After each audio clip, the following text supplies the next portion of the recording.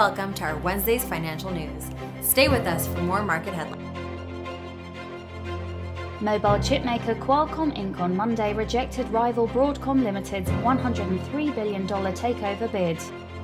More than half of Spanish voters favor an early national election, a survey showed on Monday, as support waned for the current minority government.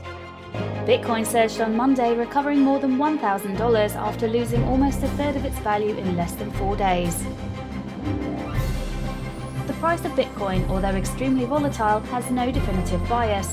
The ADX is neutral at this point and the CCI is bearish.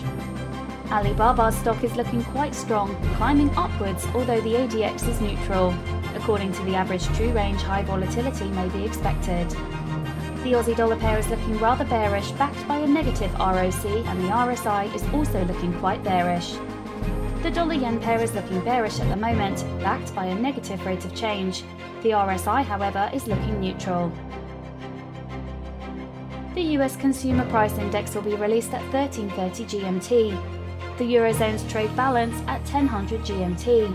The Japanese foreign investment in Japan stocks at 23:50 GMT. The UK climate can't change at 09:30 GMT. The US retail sales at 13:30 GMT. And the US EIA crude oil stocks change at 15:30 GMT. We hope that you've enjoyed our Wednesday's market outlook, and on behalf of all of us here, we wish you a productive trading day. Be sure to visit us tomorrow morning for the latest news and events from the financial markets.